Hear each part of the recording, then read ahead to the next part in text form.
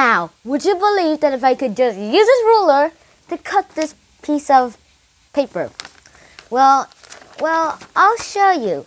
And also, this is double-sided, so let's do. Ready, set.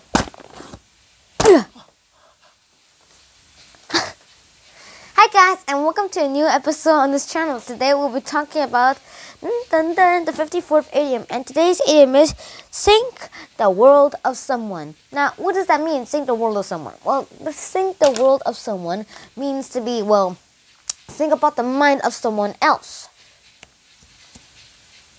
I didn't really hit myself, alright? That's just a fake. Now, the definition means this. I already told you the definition. Now, the origin means like the world is like the mind control, like the mind of someone else with mind games. No, I'm kidding. There are no such things as mind games, even though Hitler tried to use them once.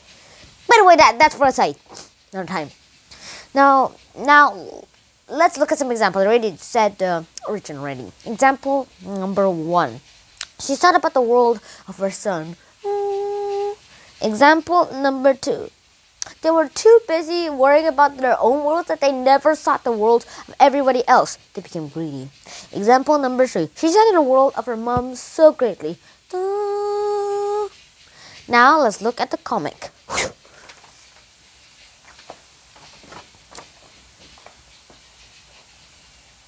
Mrs. Lee thinks the world of her grandchildren very much. She is always pleased to see them, well, having a visit every time and then. But to the end, she always gets tired. And at the end of their visit, she was equally pleased of her grandchildren coming to leave. So yeah. I hope you enjoyed this video as much as I did. Please like, share, and subscribe to this video if you haven't already. And I'll see you in the next episode. Junhan out. Peace!